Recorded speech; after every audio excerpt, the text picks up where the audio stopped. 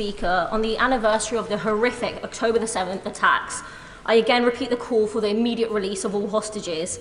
And in light of Israel's genocidal assault in Gaza, the violence in the West Bank and the invasion of Lebanon, I asked the Prime Minister if he believes that Israel's right to self-defense justifies a death toll, according to research by US medical professionals who have worked in Gaza, has now surpassed 118,000, as well as the 2,000 people killed in Lebanon. And will he do what is morally and legally right and end the government's complicity in war crimes by banning all arms sales to Israel, including F-35 fighter jets, not just 30 licenses, yes or no? Minister. No. But it is a really serious point.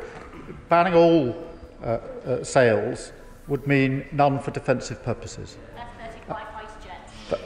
None for defensive purposes on the anniversary of October the 7th, and days after a huge attack by Iran into Israel would be the wrong position for this government, and I will not take it.